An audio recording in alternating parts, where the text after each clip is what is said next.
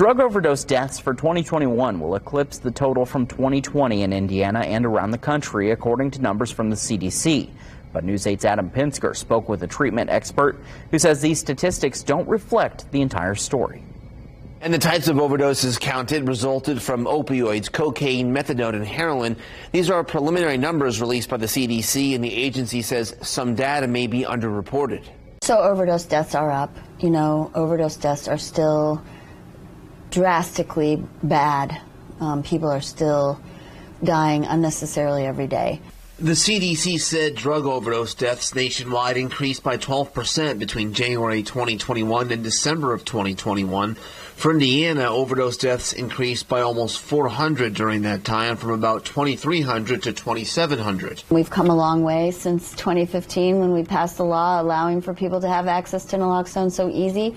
But we still have stigma. We still have communities that don't want us to have a nalox box. Nalox boxes contain naloxone, a drug that can reverse drug overdoses from opioids.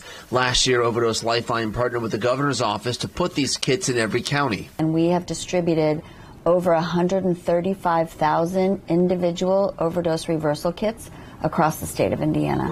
Overdose Lifeline Executive Director Justin Phillips says if you look at the CDC numbers closely, overdose deaths declined by almost 100 between January 2018 and January 2020, right before the COVID-19 pandemic. She credits state health officials and nonprofits for making more resources available to those who need it.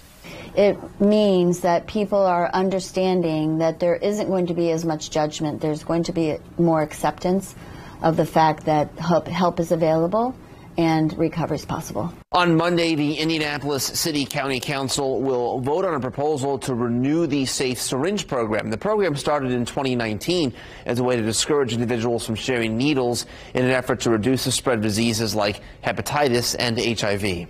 Adam Pinsker, Wish TV, WishTV.com, and follow us on Facebook.